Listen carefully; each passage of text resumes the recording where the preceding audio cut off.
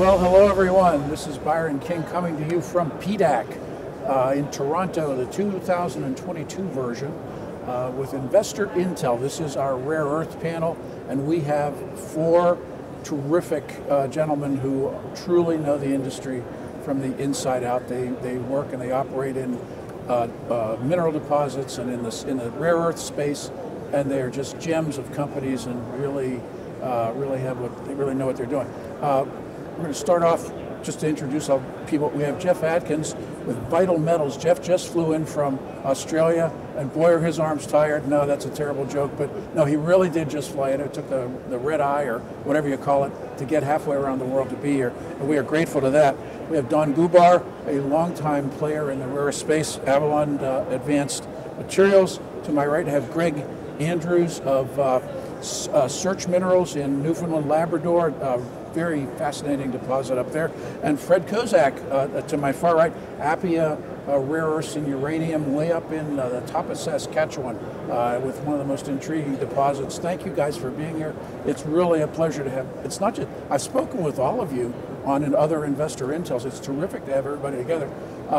And so here we are. One of the questions that I've had from a lot of readers and just people out there, just out, they're not miners, they're not mineral economists, they're not industrial engineers, but this is a very basic question. People write into me, they email and say, Byron, the president says we're going to have electric cars by 2030 or 35, and General Motors says we're going to be all electric by this, and that's a lot of cars, that's a lot of millions of cars. Do we have enough metal out there to meet that demand? Since you came all the way from Australia, what do you think from your perch way down in Australia? Look, it's an interesting one. I think the big thing which I think has happened with the electric vehicle industry is we're actually moving away from, I believe, government-driven and legislative-driven demand. Where we're really moving now is actually consumer demand. And I think I recently was up in Norway and through Scandinavia, and it's pretty obvious that that's the future of motoring, where up there 90% of the vehicles are either electrified or plug-in hybrids or something like that. And whilst there is a government drive for it, that's largely actually driven by consumers. So that's the reality, is we are moving far more towards that electrification of the vehicles. The interesting thing is, though, as you say about the availability of the metals, things like rare earths are used in many, many parts of the vehicle. So what you're actually seeing, you're already seeing it in cars at the moment, you're seeing it in superconductors and all of those sort of industries where there are shortages in the supply chains, where the vehicle manufacturers are actually just prioritising the elements of the vehicle which are using those materials. So you're seeing from the superconductor side of things, car manufacturers removing certain options from their vehicles, like autonomous driving, things like that. And one of the things I found really interesting when I was in Norway was the vehicle we had there was an electric vehicle, but seats were all manual, steering column manual, mirrors, all of those sort of things. So that's where I think if there's a shortage, it may not necessarily be from a drive perspective, but what you might then see is car manufacturers actually prioritising the use of those elements. Yeah, that's very interesting. Don, do you have an addition to that? Well, I agree with what Geoff is saying, and I've been more focused on the battery materials lately, and it's all about creating the capacity on the processing to make the derivative products to meet the needs of the market. It's the same thing with rare earths. Well, let's pick that up, because in terms of mineral deposits in the ground, I'll move to my right here, and the audience's left. We're looking at between the two of you. You both have extremely fascinating, geologically important rare earth deposits, and the question would be, what's the mineability, and what's the flow chart look like from rocks in the ground to something that that people can start installing in a battery or the traction motor? The great thing about the Appia deposit is what we have found so far is all on surface. We've talked initially about the very high grade rare earths, and we found literally not just nuggets, but massive intrusions of monazite, which are highly concentrated for rare earths on surface. And so our initial thinking is we may be able to just quarry it as opposed to having to build a large open pit mine, that sort of thing. We're just drilling right now a second discovery on surface. Looks to be, well, wait for the assays. But it is on surface. It's 300 meters in strike length, 175 meters wide. We've drilled down depth to 100 meters, and we're still finding it. So from our perspective, it's a phenomenal discovery at Alsace Lake, where it's mostly on surface, and then 27 square kilometers of high-grade mineralization also on surface. So Mother Nature's being very kind to us so far.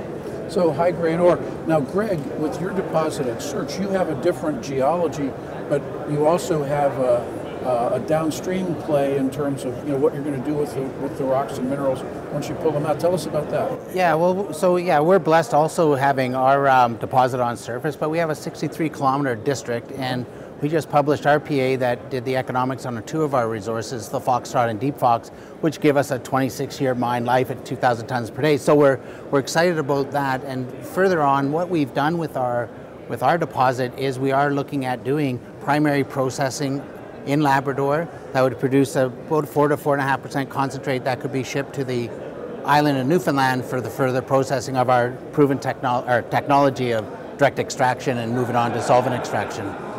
So you have, in the sense that you're running not just a mines and minerals play, you have a downstream business approach as well. Well, we're looking at that, and what we're looking at with the primary being able to produce that concentrate on site, and that just reduces the volume so it can be shipped to the island. And so we'll be looking at that, and then continuing with our pilot plant work and demonstration plant. That's our next field for our direct extraction, so that we can produce that high value carbonate for further separation. I see. Well, let's pick that ball up and run with it, Jeff. I'm going to run it back with you here.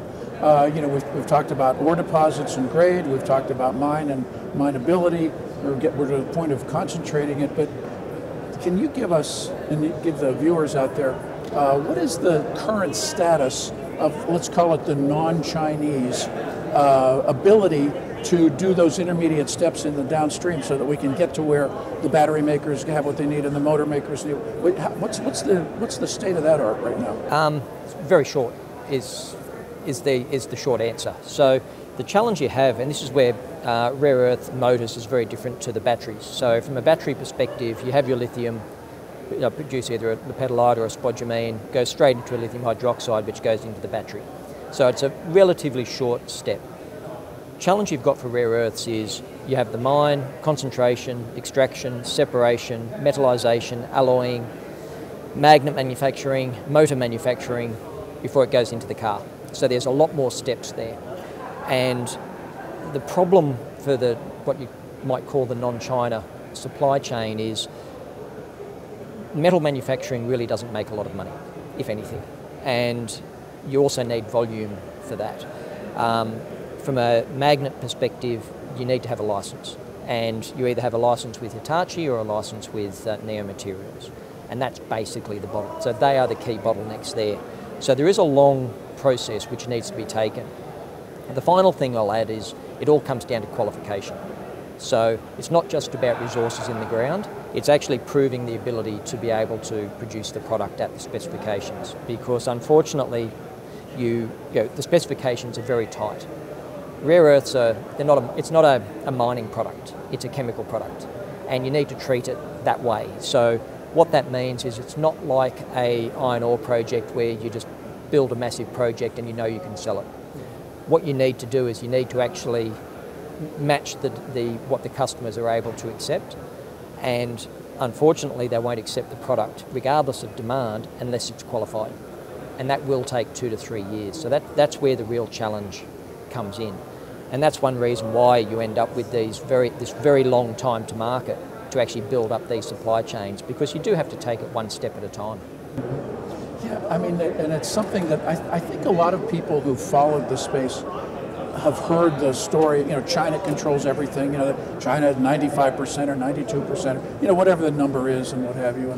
But all those, China has an entire industrial space devoted to this. They have universities that turn out engineers. It's a full ecosystem. Yeah, it's a full ecosystem. Yeah, and it also, the industry is so well established over there as well that it also has the economies of scale.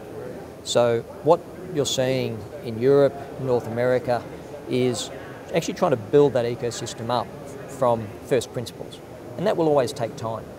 We'll get there, but it will take time. Don, add some more to this. You've been doing this for many years. You're an absolute scholar in this subject. You know, give the viewers some of your perspective on that. Well, the main reason that China got control of rare earths and other critical mineral supply chains was because they saw before anyone in the West did on how you have to create the downstream manufacturing and processing capacity in order to justify creating the primary supply. And that's a foreign concept to the traditional mining industry here in Canada and in the US. And so we've got to basically start to encourage more of the R&D on innovative ways to use rare earths, especially the heavy rare earths. Our resource at Mechalacho had a high proportion of heavy rare earths, and at the time there was no real potential supply of heavy rare earths. But there's still a lot more work to be done on the R&D to see how they can take advantage of those unique properties of the heavy rare earths in more and more new technologies and then create more and more supply. But you got to create the demand before you can create much of the supply. Okay, thank you, Don. But now in terms of supply and demand, let's get back to some of the basics. Fred, let's go with you and the monazite deposit that you have with Appia, rare earths, and uranium. As a standalone deposit, I mean, where do you go? Where do you go with that in terms of of feeding it into an ecosystem that isn't fully developed? How does that work? Well, one of the attractions of being in Saskatchewan, and Jeff knows this from what Vital is doing, is the Saskatchewan Research Council is building a rare earths processing facility in Saskatoon. It's meant to be up and operating first quarter of 2023 partial, and then remainder up and operating in 2024. So the attraction for us, as opposed to having to ship it to China, for example, for processing, we're going to ship our monazite straight down to Saskatoon. It's a very, very short distance, and capture some of the economics, I suppose, in terms of having a lesser, an inexpensive, or what looks to be an inexpensive project to extract, and then a processing facility that's in our home province and just down the road. And Craig, tell us about the search approach to that as well. Yeah, well, I agree with what Jeff's saying. Is we, all of us here, we're trying to create a rare earth industry in Canada that doesn't exist. And from that, we need, the resources. When Don talks about education, is we don't, the universities, and we're not doing R&D because we don't have access to product, and so we'll be able to, as we create our industry, we should be able to grow and learn what other minerals and the uses of rare earths can come from that. So that's what we're excited about. And so from moving and being able to create something in Canada that doesn't exist is, I think, a fantastic opportunity that we can capture in this moment. So, Jeff, again, using your Australian perspective, but you deal with North America, and you deal with the European Union. When all you have to do is read a little bit of the newspaper, an old-fashioned concept of newspapers, but I mean, read a little bit of the news online or whatever, to realize that the world trade system is breaking down. That China as the supplier of everything is not going to work. Can you discuss a little more about, how is this ecosystem going to evolve? How do we nurture it, or what has to happen? Look, I think basically the key drivers have to be the end users. So the end users have to be the ones who want to diversify their supply chain. And I think one of the big triggers at the moment when you look at a global supply chain is what's happening in the Ukraine and Russia, where you're looking at the impact there on things like fertilizer prices and the disruptions to supply chains through that. And I think with fertilizer, I think Ukraine supplies something like 20%, and that's having a massive impact on global markets. You then have a look at issues in the general shipping supply chains, and minor upsets to the supply chains are having big impacts all around the world. And I think that's where the key drivers come for the need to diversify your supply chain and mitigate your risk. And that's got to come from the end users. So to me, the key driver is going to be when the end users decide that it's actually worth their while to diversify their risk, secure sources from other parts, and are actually willing to pay for that and pay for that reduced risk. And when you say end users, do you mean the General Motors of the world? I mean the Ford, the car manufacturers. The car makers, the aerospace people that use the materials. Yeah. Because the other thing you have to remember as well is car manufacturers in general have been dealing in commodities. So all the products which they put into a car are generally commodities. So from an engine perspective, they're buying ingots, which they're casting. When you start looking at an electric motor or a battery, it's a completely different beast. And you're looking at something which might have a lead time of 9 months versus something which, when they're used to dealing in just in time. So it's a complete change in in inventory management, supply chain management, and that's not something which can happen overnight.